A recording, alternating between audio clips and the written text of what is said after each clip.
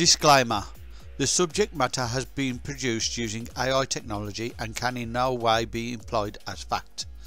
The AI works on articles and blogs, so may only be deemed as what others believe, not necessarily the editor of this video. This video is in no way intended as fact or intended to cause undue stress, only for entertainment value. The disclaimer is produced by Tony of Tony's Music. Thank you. In a word, influence. That's what money in politics buys. When it comes to campaign donations, the candidate with the most money usually wins. That's because they can afford to buy more advertising, hire more staff, and generally run a more professional campaign. And when it comes to lobbying, well, money talks.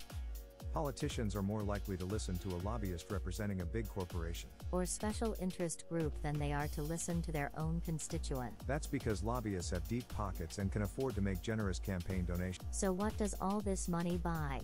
Influence. Plain and simple. And that's not a good thing for democracy. When money is allowed to buy influence, it means that the wealthy have more say in our government than the average citizen. That's not how democracy is supposed to work. There are some steps being taken to reduce the influence of money in politics, but more needs to be done. Until then, we'll just have to keep a close eye on our politicians and make sure they're not being bought and sold by the highest bidder. The end.